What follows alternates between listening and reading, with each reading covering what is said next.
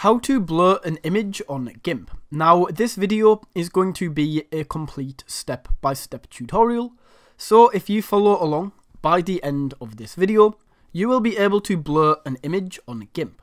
Okay, so to do this, you first of all want to load up GIMP right here. And once your project has loaded up, in order to actually blur this, all you need to do is actually select or click on the image that you would like to blur down this right hand side in the layers section.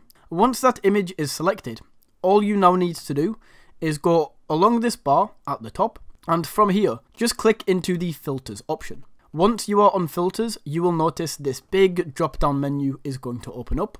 So go to the blur section, and you can choose from all of these different types of blur. Now you can try these out for yourself, however, the most usual and common, and also in my opinion the best, is the Gaussian blur. So we can go ahead and select this, and now, if you want to turn this up, you can go ahead and do this by using these little tools right here.